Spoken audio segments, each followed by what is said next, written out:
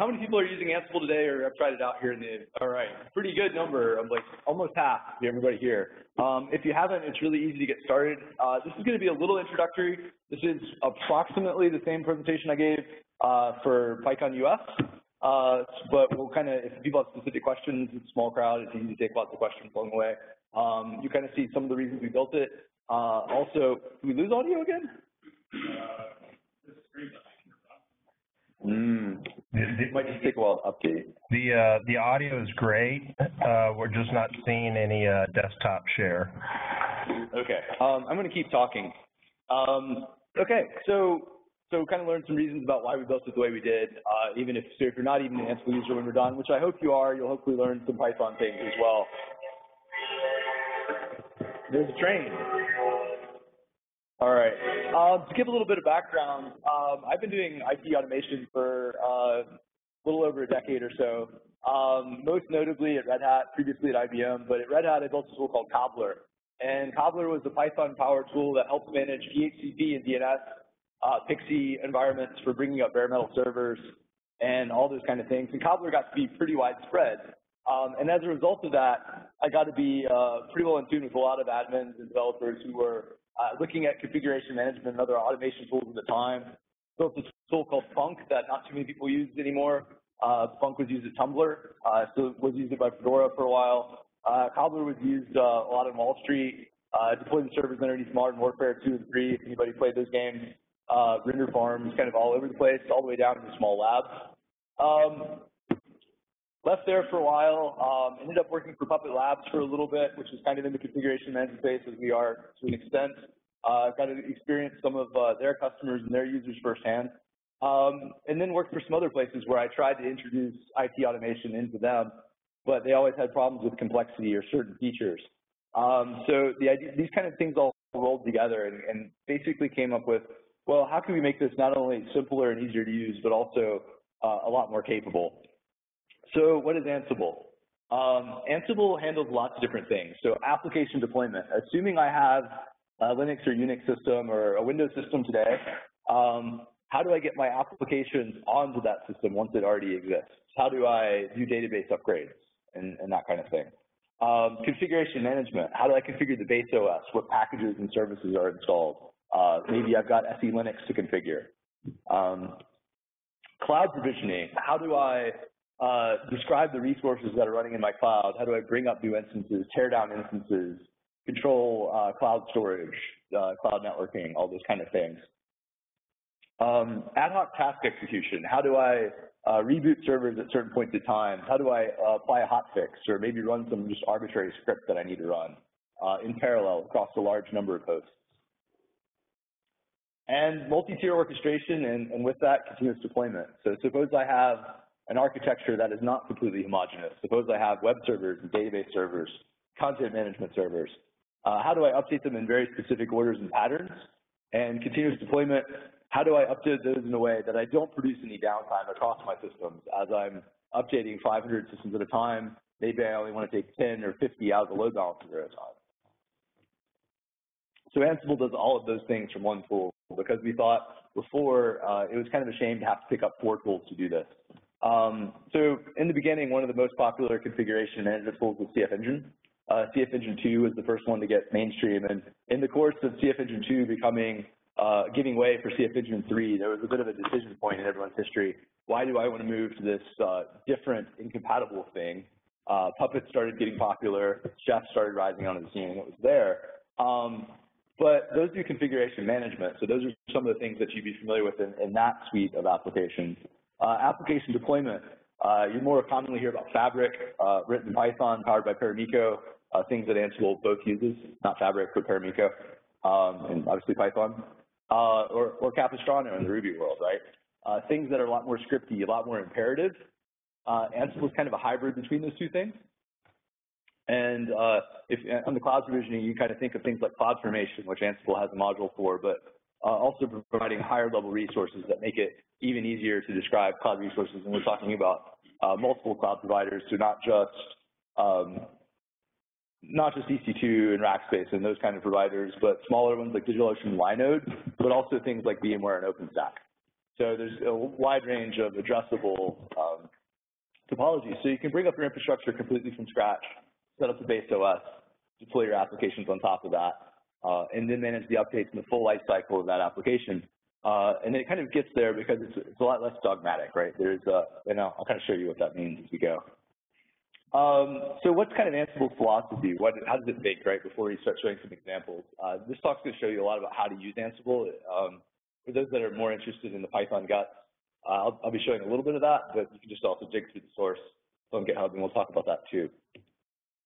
Agentless is the number one. So with a lot of configuration management and automation tools, you have to install an additional root level daemon on the remote systems. And that daemon presents some problems. One is that you have to install it before you can do anything. So if you have 1,000 systems, that's a problem. Not only that, I need to upgrade those agents. I may need to deal with security vulnerabilities. They might fall over and crash. Can I use the management software to restart them after the agent has crashed? Well, I need something else to do that, right? So agentless is Ansible's number one key strength. We built it using SSH from day one. And we spend a lot of time optimizing that, making it very fast and efficient, supporting things like SSH keys and passwords, Kerberos, Paramedium native OpenSSH. It can do bastion hosts. It can do control persist to keep connections alive. It can work with sudo and sudo. Ansible should not be your day job. This, I think, is super key. So as a story, I was in the wake of one startup that exploded at one point. I was working at Cisco, and Cisco had some OpenStack content, and I was finding myself that we spent a disproportionate amount of time wrangling Puppet, right? So it was keeping me from writing code. One of the things that's nice about Ansible is it doesn't keep you from writing code. You can usually write whatever automation you need and go back to something that's a lot more interesting. As a result, you should get excited because Ansible helps make your life easier, but on the other hand, it should be insanely boring. So you should be able to get it done and the content should work and be obvious. Try to avoid the hieroglyphics and the fancy management. So like I said, keep things simple, keep things audible. So one of those examples is like if you could see the history of an Ansible playbook, which is the text-based automation that describes how it works, the diffs and being able to read it. You should be able to read it even if you don't know Ansible. You should be able to understand what it does. It should not be able to hide behavior. And like one of our users is Gawker, and Gawker does like 50,000 simultaneous users commenting on their website all through the night, right?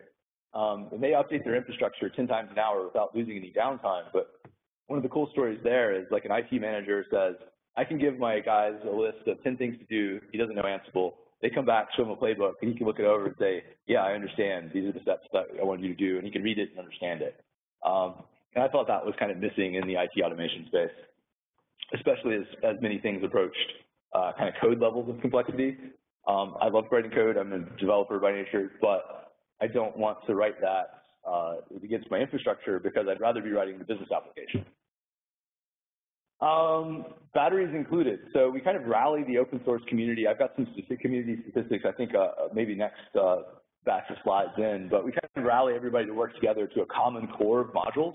So the idea that you have to go find the community implementation that works like manages services or manages users or groups or whatever. Well, those are in most config tools, but we've got things for like databases. So we've got a Postgres module, right? And that's in core. So you don't have to go hunt for the best community implementation.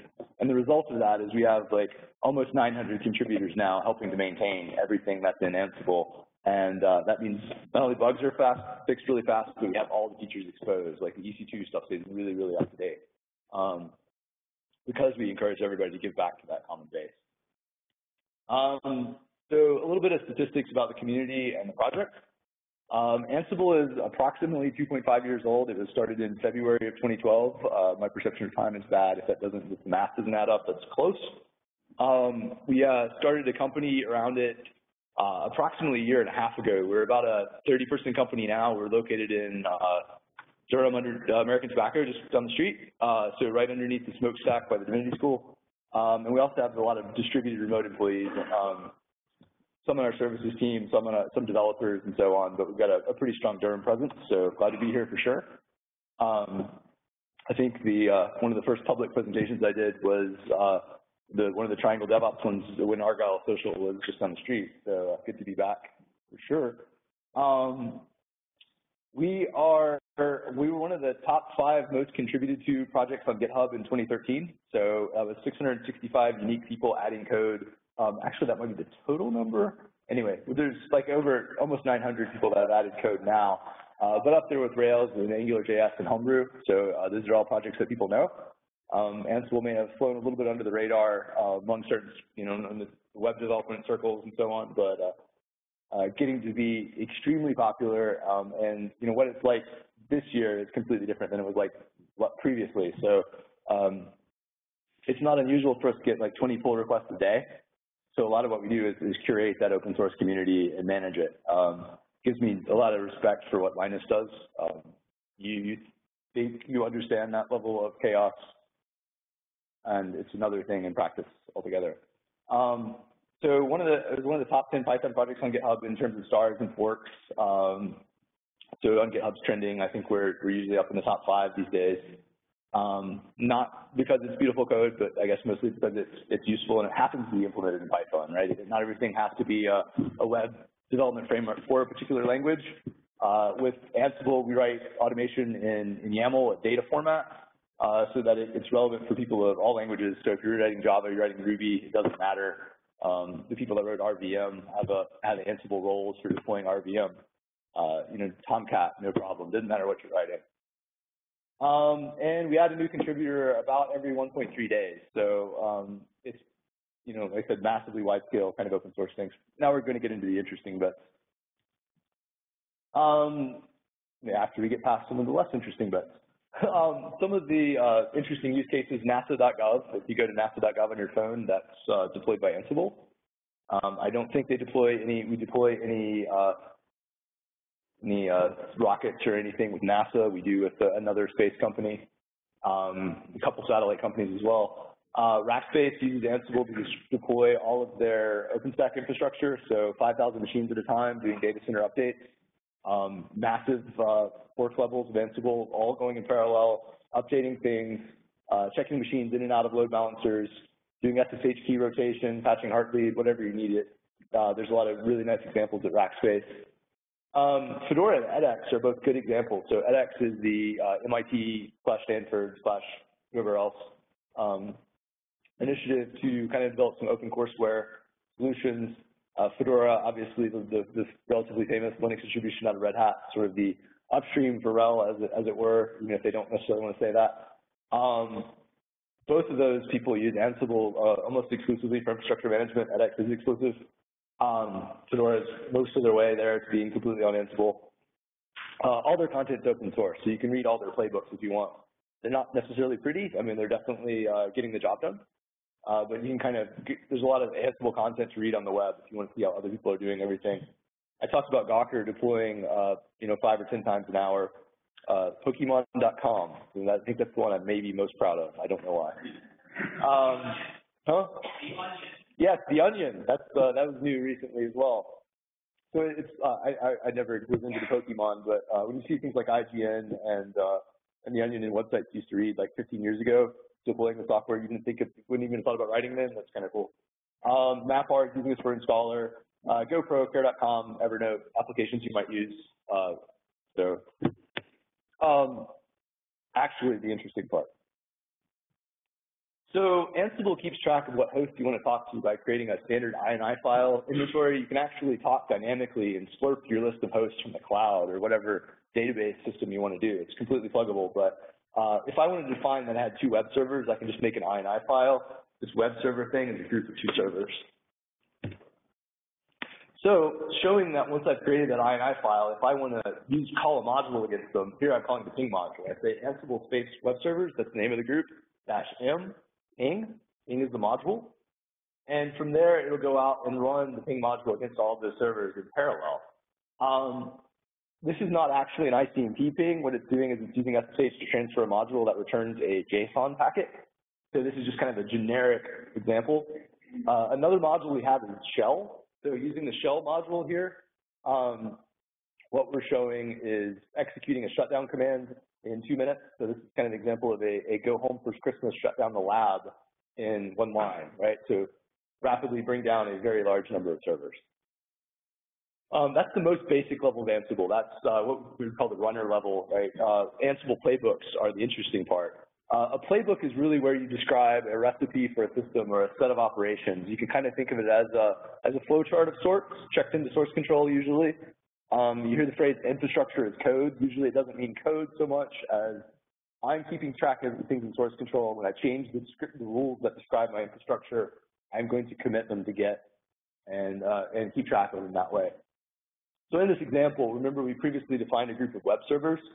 Here we're talking to them and we're applying various roles. So we're saying, apply my base config that might set up some certain packages that are installed, that might configure my security settings, deploy a web server, and set up these servers to be monitored by my monitoring system. So this is how simple an Ansible playbook can look. This is not a demo. This is so much as it could actually be this simple, right? Because roles kind of bundle up this unit of reusability within Ansible.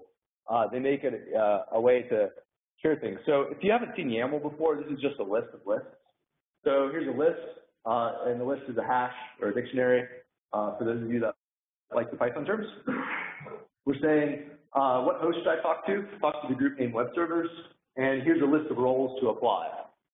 Roles in Ansible are just a list of tasks. They look like this. So you have a directory called roles. The web server role has tasks in it.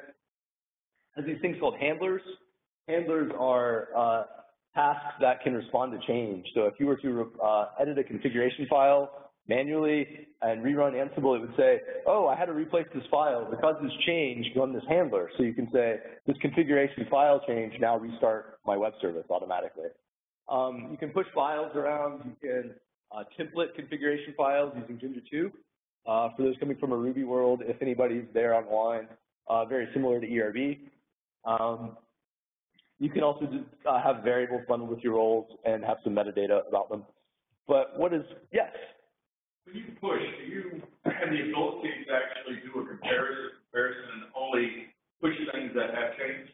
Or do you just, we're going to push all this? Yeah, so Ansible follows all the general phrase that people like to use. It's frequently misapplied as idempotence or declarativeness is probably a better term. So that it's smart. So it may transfer a file into a tempter or something, but it knows not to copy it over unless it actually has to change.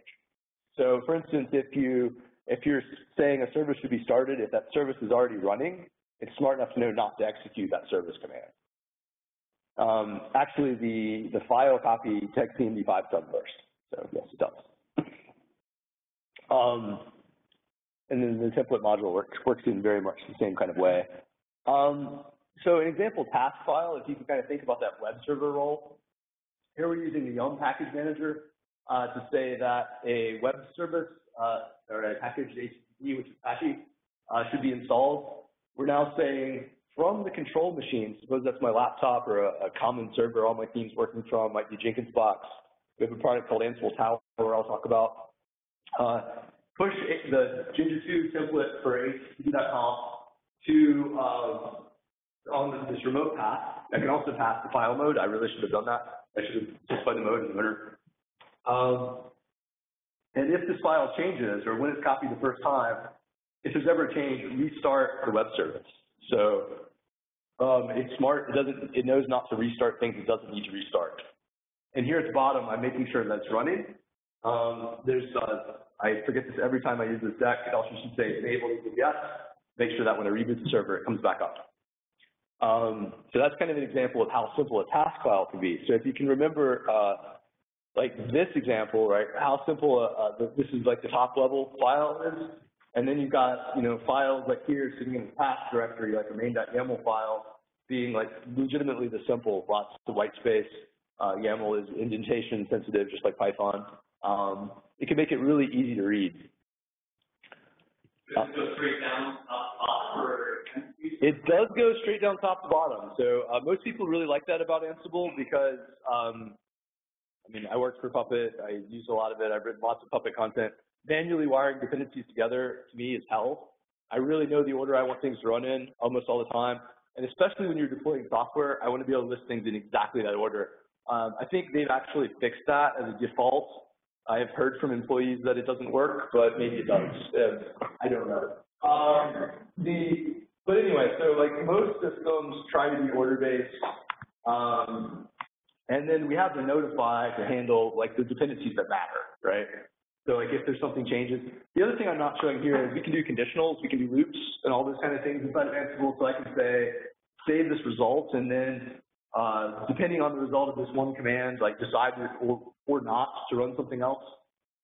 So that's kind of not shown. I'll pull up the doc site and actually, let me just go ahead and do that. So if you go over here, if you don't get anything else out of this presentation, and I'm talking too fast, docs.ansible.com is reasonably, very comprehensive, I would say. So you start here with the introduction. It's kind of organized in the way that you want to learn things. There's some few videos embedded in the middle of it. It'll kind of introduce things in the basic order, starting from just the command line and the inventory file, and then moving into some of the more advanced concepts. There's also a index of all the modules by category. So if you want to see what we can do with cloud, here's all the cloud modules. A lot of EC2 stuff in here. You can see GCE, Quantum for OpenStack users, Rackspace modules, all kinds of good stuff in there. So docs.ansible.com is a really, really good resource there. So some properties of Ansible that make it interesting. I think we talked about the agentless one already. Order-based, we talked about that. Security is really important, right? So to me, it's important that you don't open up additional ports, that you use something that is as peer-reviewed as OpenSSH. OpenSSH dodged Heartbleed by, a hair, but it's nice to not develop your own custom agents. I've written SSL programs before. It's very easy to get SSL wrong. It's even worse to invent your own cryptography, so we're going to stay really far away from that. We know system software, we're not cryptographers, so use something that's really great, that's already out there running on all your systems, so you can just instantly manage them. Let me see if I can jump back here. All right. Support passwords or keys, root or non-root. So if you have the install step, or like need to run this user as Postgres, I need to run the step as DeHaan, you can do that. You don't have to be running specifically as root. You can use keys or passwords, whatever you want to do. There's lots of logging. Tower has some really nice logging features in our products, but basically you can write a callback to log everything. There's syslog that gets logged on all the remote nodes. You don't need a server to get started. You can just use it from your laptop. And again, no extra daemons on the remote side. So we also spend a lot of time tuning things. So I think there's a lot of FUD that gets thrown out about SSH, and it's kind of silly. One of them is that they suspect that we're running commands, and I'll show you how we write modules in a little bit, kind of dive through some of the source tree to show you what's there. We don't. What we do is we use SSH more as a transport. We push modules to the remote machine, we run them, they emit JSON, and in the same step, we delete them. So what that allows us to do is have these very declarative models of our resource management that make sure things look exactly like what they should. And rather than having to scrape shell commands or output, which would be very error prone. But we have various performance implementations. Accelerated mode if anybody's running Ubuntu, this isn't really going to come up, but if you're still running RHEL 5 or 6, you do not have a new enough SSH to support this thing called control persist, which is awesome. So what control persist does is leaves SSH connections open so that Ansible can just tap into them again later. It makes it really, really fast. But accelerated mode uses SSH to set up a temporary daemon. It has a TTL, so every time you manage something, you send a module down and it runs and it increments the TTL. But it's a really, really fast raw socket transport that uses AES on top of standard packets, and it's really basic.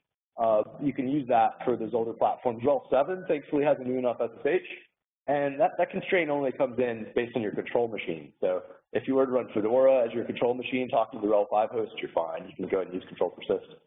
And the pipelining option, there's a good blog if you go to ansible.com/blog on Ansible performance tuning for fun and profit.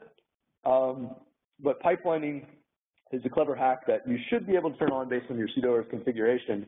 And what pipelining does is it cuts the number of SSH ops in Ansible down by half by just streaming Python over the SSH channel and not even doing an STP or SFTP, and that will double the performance of Ansible.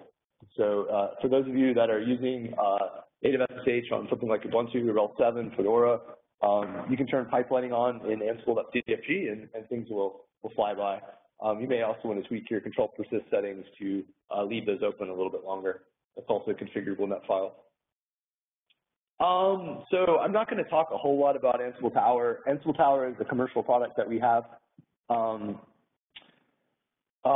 what it does is it provides a lot of features by kind of sticking on top of Ansible, and it just calls the command line. We don't ever hold any modules back from the open source, but it gives you role-based access control. So if you can imagine, I've got a team of people, and I want people in this one team to be able to edit inventory, so like my lab staff can add machines. If I want certain people to be able to deploy to the QA infrastructure, and only certain people to deploy to the production infrastructure, it's great for that. It gives you a really nice place to see the output of Ansible, streaming in real time, digging into what hosts have failed and why. Some really cool features for auto scaling. You can graphically sync with your cloud and source control like Git, subversion of Mercurial, and so on. And it's actually pretty inexpensive. So you can get 100 nodes for $100 a month. So normally that price is like 100 times that for some of the enterprise tools. So we make it easy because we know people start small, and if you're interested, check it out. And if you want to just continue to use the open source stuff, that's fine too. So a few tips and tricks, neat things about Ansible. We have this website, galaxy.ansible.com. So let me just go ahead and pull this up. What Galaxy is an index of a lot of really nice open source content that allows you to kind of get a jump start on your Ansible configuration. So suppose I want to search for roles for managing, my browser's a little small here, Nginx, right? So I'm already on Nginx. So let's find so I can define all these people's configurations for roles that they've written about Nginx, right? Let's set it up. And I can click on it, and it's going to, I can rate things, I can see comments, and I can see the command line I would use to download this role. That's basically just an index to GitHub. But it's a great way to find a lot of content that's already out there. Most people end up customizing this stuff once they download it, but it's a good way to find roles and get going. We have this thing called Ansible Vault. What Ansible Vault allows you to do is encrypt data on the file system. So if you want to check secrets in the source control and not have your team read them except for certain people and keep them in a public repo or whatever, you can do that. It's basically using AES ciphers with HMAC and all that kind of good stuff. And when you run Ansible, you just specify the password you encrypted the files with, and it will unlock them in memory or in zip files or whatever, and allow you to keep secrets in there and use those variables as secrets. Here's a rolling update example. So I told you before the example was a little bit of a fake, and not really too much. You just didn't see the roles coming here, but we have modules for all kinds of load balancers, from NetScalers to F5s to A10s to E2, EC2 elastic load balancers, Rackspace cloud load balancers, GCE load balancers. So you can basically have something, a step that says walk across my web servers. So assume I have 100 web servers and I want to update exactly 5 at a time. I can say take them out of a load balance pool. I might also take them out of a monitoring window for those of you in ops that understand outage windows. Configure them, and if they're successful, put them back in. I can also include tests here. So I could run integration tests to decide if an upgraded server needs to go back in to that pool. So you can kind of see some very advanced stuff where I'm taking 100 servers, I'm updating 5 at a time. I can configure it to say if all 5 of these fail, stop. Or I could say if any of them fail, completely stop. And I won't have taken my entire infrastructure down for an update. So this is exactly what Gawker does with Citrix NetScalers to basically do rolling updates 10 times an hour without ever having any downtime for any of their users. So I'm going to show a little bit of Python examples. This is the Python users group. First off, modules can be written in any language that emits JSON. So if you go to github.com/Ansible, you can see a repo called Ansible for Rubyists. It's actually not that much harder than the Python one. The Python one allows you to use a bit more utility classes that we've written for everyone, and we require that everything be submitted to core be Python just because it's easier for us to only think in one language. Actually that second bullet is a lie. We just need to take that out. But you can write modules in Bash. You just have to be able to write JSON in Bash, so have fun with that. Plugins. So Ansible has all kinds of different plugins. Like the way that it loops over things, like loops, you can have it loop over a data structure. You can have it loop over, you know, anything you, the source of a database, you know, talk to a web service, anything you want to do. That system is pluggable. The connection types, the fact that it uses Paramiko and SSH, it's not limited to that. We talked about the accelerated mode daemon. That's an example of a connection plugin. Chris wrote our Windows connection plugin that uses WinRM to talk to Windows hosts. Doesn't need SSH there. Basically can talk to anything you want. Action plugins are basically server-side modules. So our template evaluation doesn't happen on the remote. It actually happens on the control machine, so that the remote machines see the absolute bare minimum amount of data that they need to see. So they don't get the full dictionary of variables. They only get the template after it's been evaluated. So some of our modules have a server side or a control machine side and a remote side component to them. And inventory, and that's probably the most interesting. So suppose you're on Amazon Web Services and you have a bunch of machines tagged web server. So rather than manually put those in machines in a group by IP address, so they may auto scale and you don't know how many you're going to have tomorrow, basically we have these plugins that are built in that can say all the machines that are tagged EC2 web server, right, go in the web server group, and I can talk to all the machines with that given tag. And I can basically use the cloud as my one source of truth about what machines I have and what kind of variables to return. AWS is definitely the most evolved there. Rackspace, OpenStack, there's a Cobbler inventory source, everybody's using Cobbler. There's Winode, DigitalOcean, lots of ways to just suck in all that's in your cloud with your access credentials and instantly start managing it. And again, an inventory script can be written in any language as long as it can emit JSON, just returns a list of groups and hosts and variables. All the ones that are in core are in Python, just as a matter of convention. Yes. So basically, we use the word module to reference basically a Python program that gets transferred to a remote machine over transport and it runs. So they're basically are plugin-ish in the sense that you drop them in a directory and they are plugins, but they don't have to be Python. And they're usually the units of work that reach out and touch your system, right? The things that do the real thing. So example would be like the Postgres module that sets up the Postgres database, right? So there's a Python API for runner, but I don't really consider it too much of an API that I want people to use so much. We kind of concentrate on developing for the CLI tool itself. Tower has a REST API though that's really, really good. It uses Django REST framework. If anybody's using Django and has not seen Django REST framework, it is pretty awesome. We picked it over at TastyPie because it was not quite as automagical, but allowed us to very well customize things. So develop sub-resources in REST, and it has a really nice API browser. So if you go to /API, you can click through and find all the endpoints. If there's any library that I'm just like super enamored with, that's definitely one of them that's made our life very, very easy. So some of the internal stuff we use is requirements. We require Python 2.6 from the management machines, and that was just kind of done to address a wide number of distros. But we still only require Python 2.4 on the remote nodes, and that's so that we can manage EL5. It's getting to be, Enterprise Linux 5 is getting to be less common, but it's still out there, and it's important that we can manage it.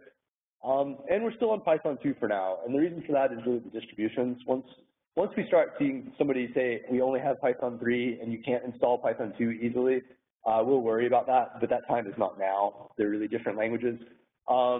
We'd probably go with something like 6 and, as a library. 6 is a compatibility thing, to support 2.6 and 3 if we didn't have to do those remote node stuff, but supporting Python 3 and Python 2.4 is basically impossible, so we're not even going to try with that just yet. The time comes, we'll be ready, and we'll do it. And there's no bootstrapping philosophy, which is if I can SSH into a machine, I can start managing it with Ansible. So there's a module called raw, which allows me to execute raw shell commands even if there's no Python, so I can technically even bring up Python. And for all of you out here that come from the networking background, Cisco, I think there are various people that are working on trying to get modules together. Arista and Juniper have existing modules. Cumulus is absolutely brilliant because you just lay down files for configuration on the operating system, restart services. So I'm a big fan of them. You can also, basically modules can speak to APIs. They don't have to use SSH, right? So, for instance, we're talking to a NetScaler, we're talking to an F5. F5, for instance, uses SOAP API.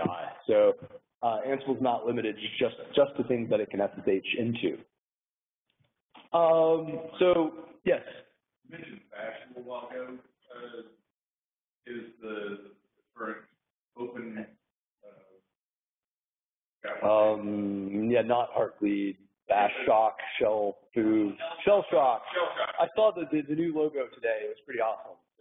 So is that going to affect your ability? It does not. So we're not. We don't have any Bash stuff that basically takes user input and puts it into an environment variable. So we're not particularly affected. We don't have the hosting environment that allows you to set those kind of things. CGI would be a big problem, right? The other question I had, you would potentially generate a JSON file out on your client. Yes. At the end of whatever work was being done, and then you said you would delete it. Not necessarily. So the JSON files don't actually get created. They just emit JSON over standard out. Right. So like for the Python ones, the arguments are baked into the module when it gets sent over. So we template the module, we transfer the file, and it self-deletes all in like that. So it doesn't stay on the file system, but for a very short amount of time. And then for some of it's probably liable to change like if you have pipeline turned on, it doesn't even write to the file system at all. If you have a non-Python module, it will transfer the arguments file, but it still outputs JSON to standard out. So the argument 0 is the name of the JSON file as input for non-Python modules. So it's not actually touching the hard drive. The input is, the output is not. Okay. Because I was going to ask if you do a secure delete, but if you're not ever really outputting the drive. No, it doesn't. That would be up to the file system. Yeah. So libraries that we use that are, I guess, like significant, multiprocessing for managing multiple forks in Python. I sort of have a love-hate with multiprocessing. It's very cool. It does a lot of very nice magic. If you try to do things like hook control C in intelligent ways, which we've had to do, it makes it a little interesting, and you can't use all that auto magic. So we've kind of solved that.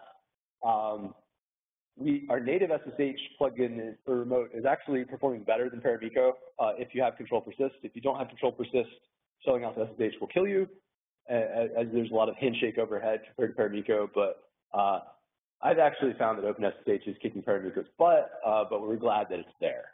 Paramiko is what Fabric uses by default, and it's a very good library.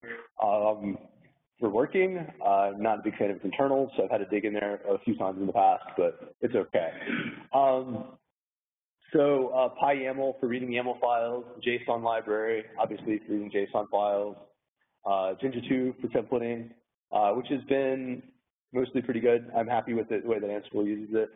And obviously subprocess, because we're calling a bunch of shell things. We try to use APIs whenever we can, but it's still useful to call command line tools. So there's a lot of that. So I'm kind of at the end. I do have my hiring slide. I was afraid I didn't.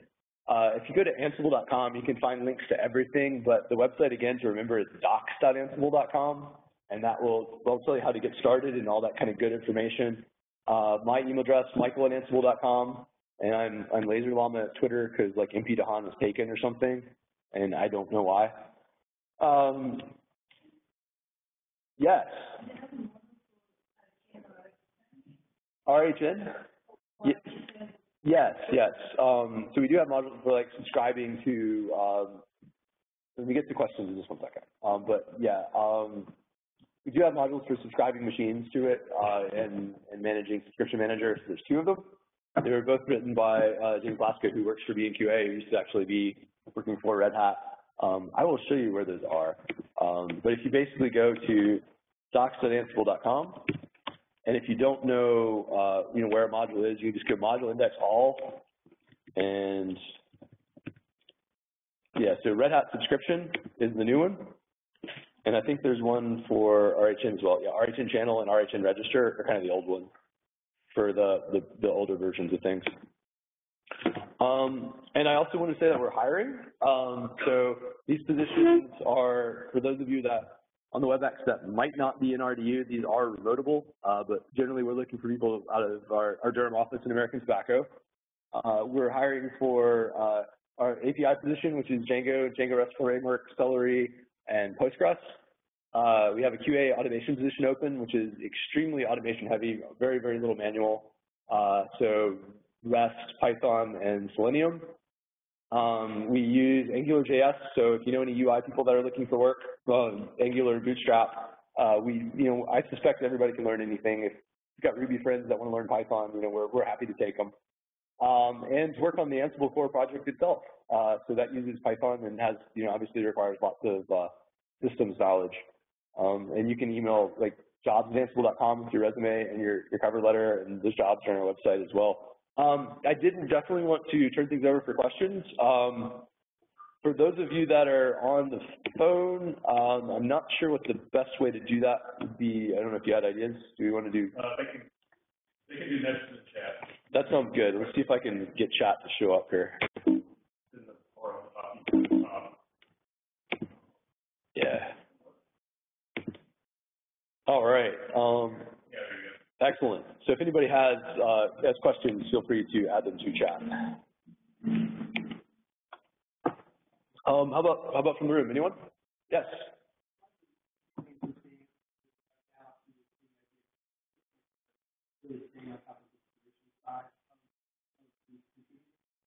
I noticed like in the origin stuff, there was new and old sort of side by side.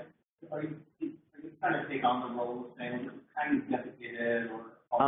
We're generally trying to take things that we don't have to deprecate and maintain them for a pretty long life cycle. So the case of RHN having new and old is they actually have a new system of registering that's incompatible with the old system.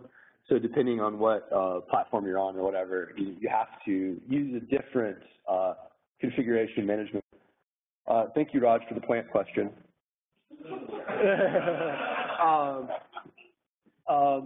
But yeah, so like I think we haven't had to cut the like 1 or 2 modules from core. We're trying to be really careful about what we take on.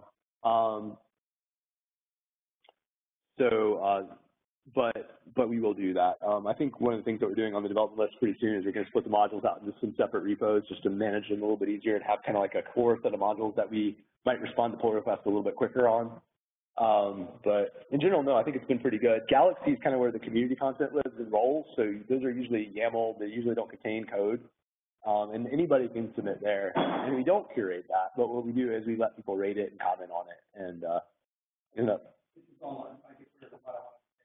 What I've seen, we've seen like in there's a huge proliferation of third-party add-ons.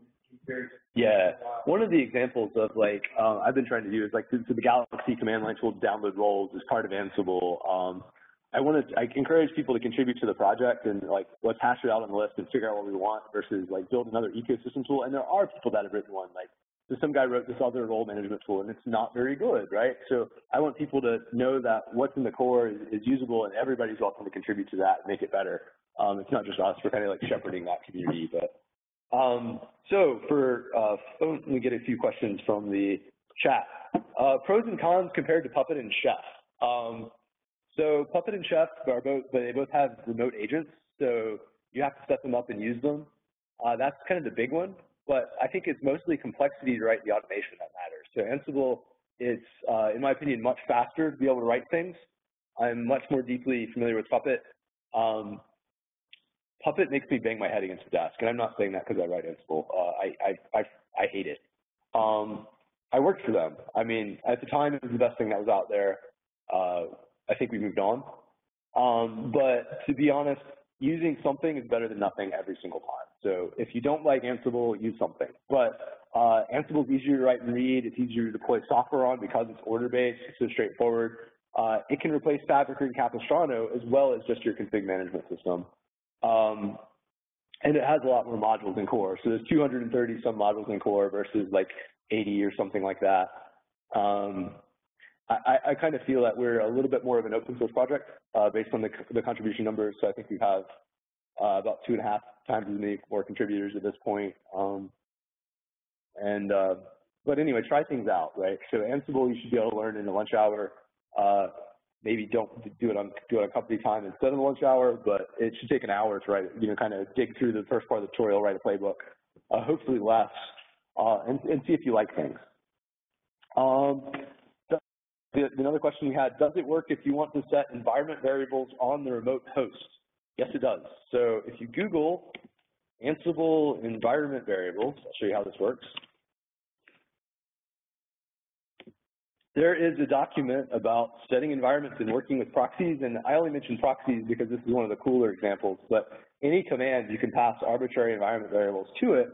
But one example that I had at a particular spot was I had to work with multiple proxies. So I got some Yum things through one proxy, I got some packages through another proxy, some packages I didn't use a proxy at all. And normally what you do is you set that up in the system configuration.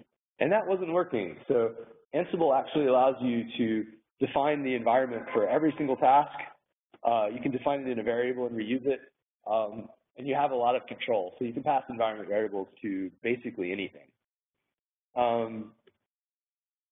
Does it work with systemd? Why, yes, it does. So the service module in Ansible abstracts out all the differences between System 5 init, Upstart, systemd, BSD, RC scripts, and maybe a couple more. So it kind of determines what sort of system you have by looking at your operating system and your file system layout, and then it will know how to start that service based on finding what it is. The interesting thing is not only is it like you're going to have one of those init systems, on some systems you could actually be running 2 or 3 of them. So that's kind of definitely a lot of the sort of the secret sauce of that module. Had a question? Yes. Sometimes when I'm using Ansible, I find myself wanting to break a playbook down to the task level and run it like it's in a debugger and step through tasks like that. What's the best way to... There actually is a step command to Ansible. I want to say that it's --step, but if you do Ansible playbook --help, it'll tell you what it is. We'll basically do the bash style, like when you're booting a computer in interactive mode, it's exactly like that. Excuse me. Does you see another question in the room? Yes, in the back. Yes, so the question was, are there abstractions for different, oh, I'm sorry, could I repeat the questions before I answer them? Yes. So what was my last question about? Yes, there, could we do interactive launching and going to prompt things along the way? Yes, there's a --step for that. The question in the back was about abstraction. Yes. The one thing that most people ding Ansible for is the package manager actually requires you to say what package manager you're using. That is intentional. So if you think about between Ubuntu and Red Hat, like not only does Apache be named HTTPD on one, it's named Apache on the other one, or Apache 2. It has different dependencies. The files that you configure it are in a different place. So I actually want people to consciously make the decision of knowing what package manager they're talking to. And also because there's features available in Yum that aren't available in apps, and we want to expose them directly. So Ansible has a conditional statement, so I could say, do this when Ansible OS family is Red Hat, right? I can do that. Do this when Ansible OS family is Debian, which includes Ubuntu. I can do all that kind of stuff. The service module already contains those abstractions and knows how to work on all those platforms. Generally, every single module is cross-platform. The users and groups one knows about BSD, it knows about whatever. The only thing is, with the package manager, I want you to know what that is. Just like you need to know if you're getting some things from pip, some things from gem, something from Yum. That's the only really noticeable change. And there's I think if that's the only one thing people ding us for on the OS platform thing, it's a good thing, but in the end, I think there's a lot of people that prefer that approach because it's very clear that this step applies here, and frequently we'll do that with, you can say, include these tasks for this OS. There's also a really cool thing you can do in Ansible and say, dynamically select this group of machines where this is true, and just talk to those machines. So you can say, carve out all my Red Hat machines and do just this with them with SC Linux. Now talk to everything. So that makes some really nice output. I had a question, something I did discuss a little bit earlier. Why only Python 2x?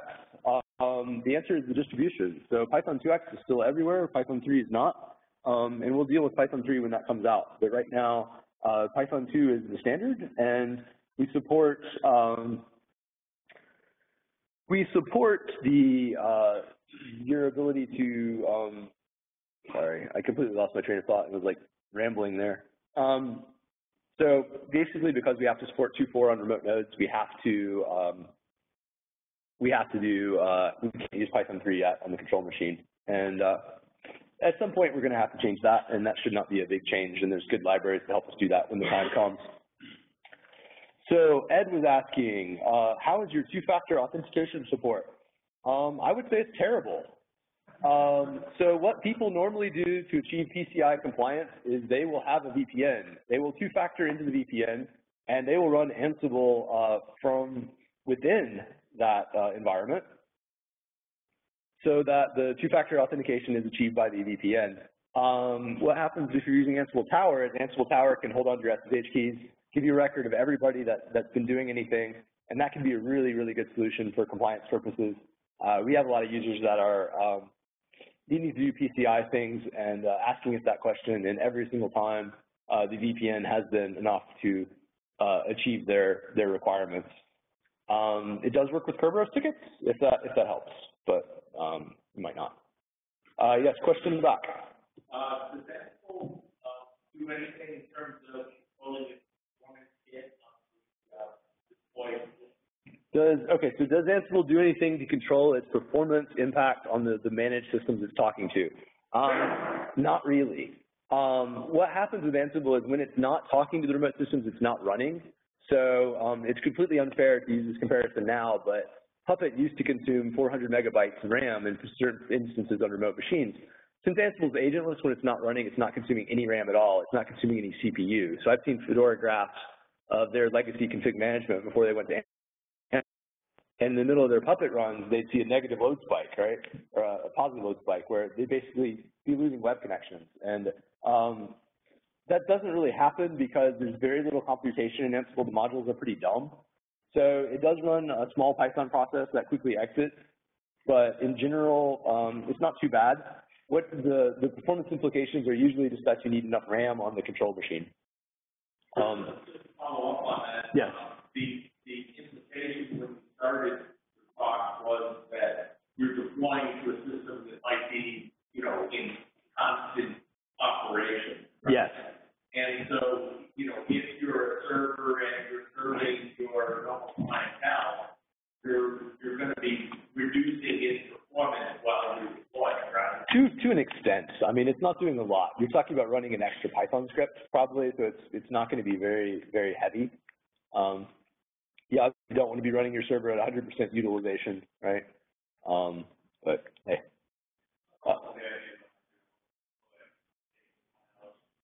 Exactly. Yeah, so the comment was, yeah, rolling updates help a lot with that, right? Take the server out of production. Ansible's the best config tool already for rolling updates by far, just because it's the use case we designed it for. Question up front.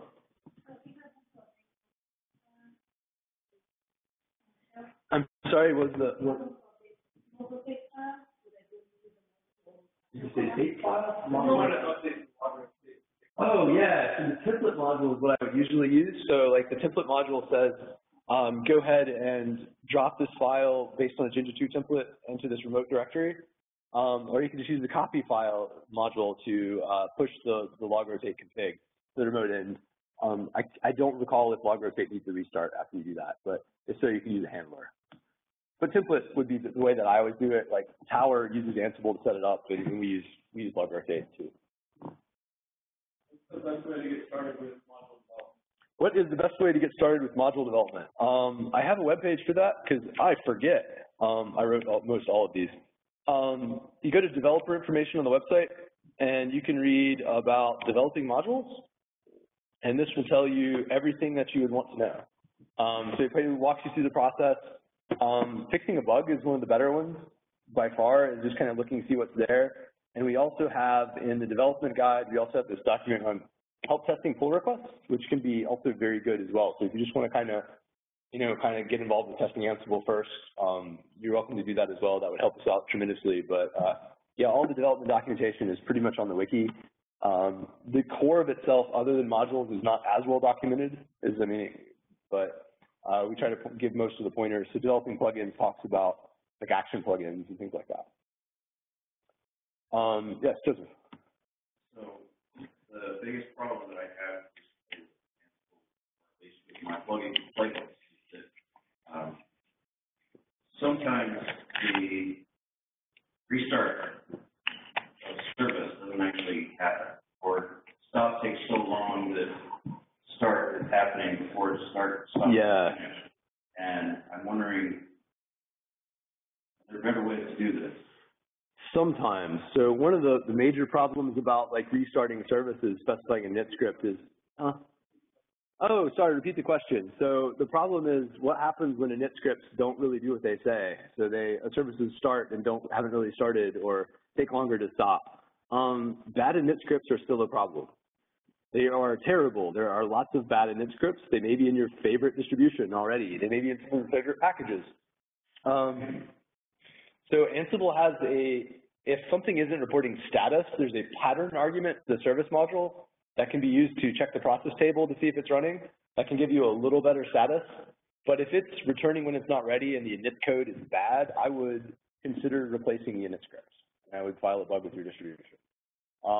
We have a lot of workarounds for specific things. So if you find something like it's easy to tell from the output that a very common package is just lying, we have a few of those in the tree.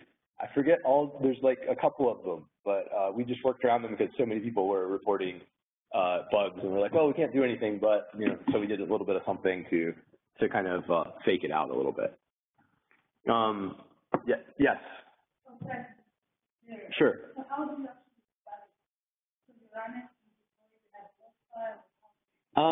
So when you run Ansible, I did not give a live demo. I should, but basically you see all the output when you run it, and there's a debug module that can actually output the values of variables. You can run that. It's a popular thing. There's also a pause module you can use if you want to make it stop at a particular point. Generally, you shouldn't have to open a software debugger. You just run it and kind of, based on the output, decide if you need to change something in your configuration, and then rerun it again. And tags are great. So tags allow you to basically say in your playbook, just run these things that are with these labels. So you could say, just run the config steps or just run the database steps.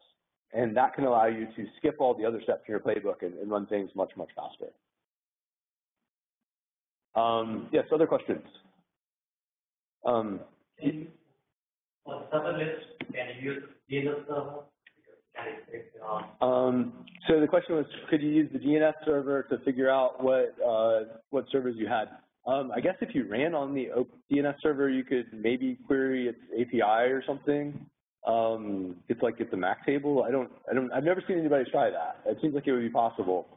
But most people usually use one of the cloud sources. So like if you go to github.com, Ansible,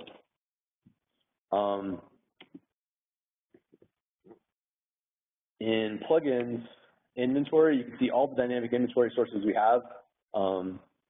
So libcloud, so that kind of supports generic clouds. Cobbler, Collins, that's a CMDB that I want to say Tumblr uses. Docker, you can talk to EC2, Google Compute Engine. You can see what jails are available in BSD locally. You can talk to Linode, OpenShift. But any of these are usually pretty simple. So I'm just going to pull up let's see, EC2 one's not simple. I'll just pull up the Cobbler one because it's basic. What you can see is it's basically talking to a remote API and then just, actually this one's not simple. I wrote this API back when I didn't know anything. So not the Ansible API, but the Cobbler API. So it's XMRPC pre-REST and everything. So it's horrible. But anyway, it's really simple. You just submit JSON, and there's documentation about how to do that. If you go to docs.ansible.com, you click on developer information, and you say developing dynamic inventory sources. It'll tell you all about how to write one of those. Yes?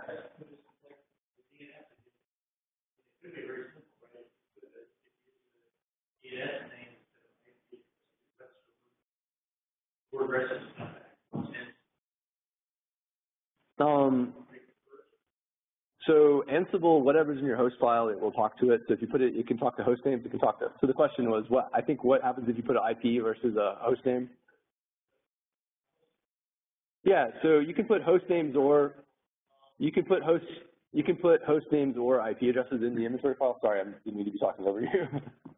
So you could do either one of those things. I think his question was, can you use the DNS as a source of truth to say, these are all the systems that I have? And I think theoretically you could. It just depends on your DNS implementation. Like, ask DNS to give you a double domain. yeah, if you right, that could totally happen. If you want to submit a pull request for that, I think there'd be people that would be interested. I question, like, you'd probably want to get group information, like these machines are in certain groups somehow for it to be like super, super useful.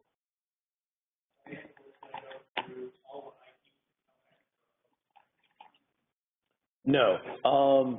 Yeah, okay, right. So the question was more like, so you have a host name in there. It's just going to talk, what's Ansible going to try to talk to? It's going to try to talk to the first IP address that comes from that host. So if you're talking to something that has a management port or it's on a DMZ, you basically want to put in the IP address of the management interface. Yes. All right. Cool. Any other questions? All right. Let me check chat real quick to make sure I do not have anything. And oh, we do. See that we have some question answering.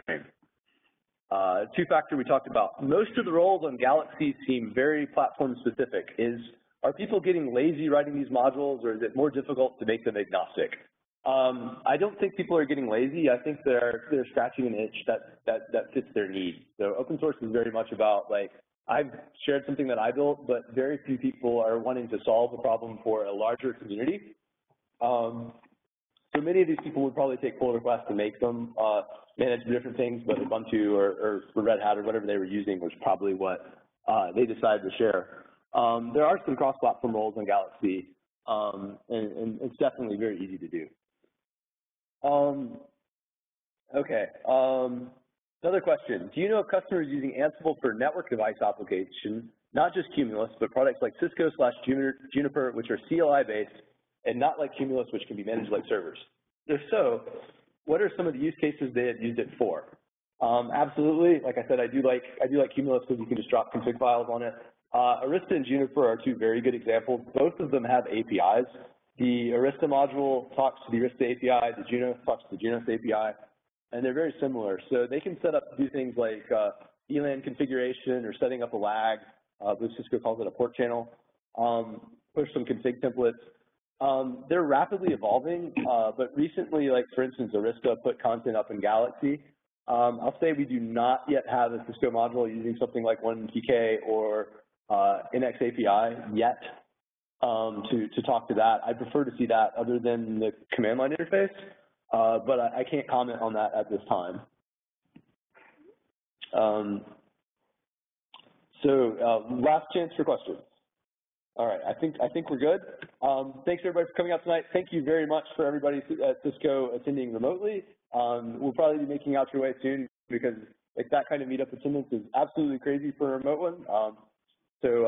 Sorry I couldn't have video here today, but you're well appreciated. Again, if people have questions, michael@ansible.com. I'll just leave the slide up for just a little bit.